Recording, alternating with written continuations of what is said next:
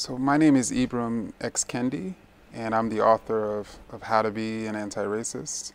And this book really seeks to show that the contrast is actually not between racist and not racist, but the contrast is between racist and anti-racist.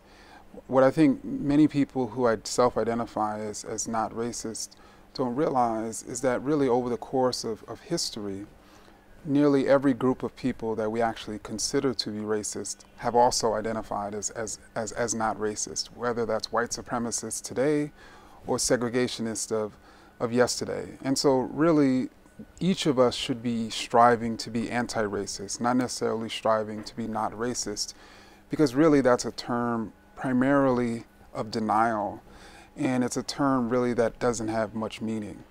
But it does mean something to be racist. When someone says that there's something wrong with a racial group, they're being racist. When someone says there's nothing wrong with any of the racial groups, they're being anti-racist. When someone supports policies that create and reproduce racial inequity, they're being racist. When someone supports policies that yield and create racial equity, they're being an anti-racist. And these aren't necessarily identities or fixed categories or tattoos.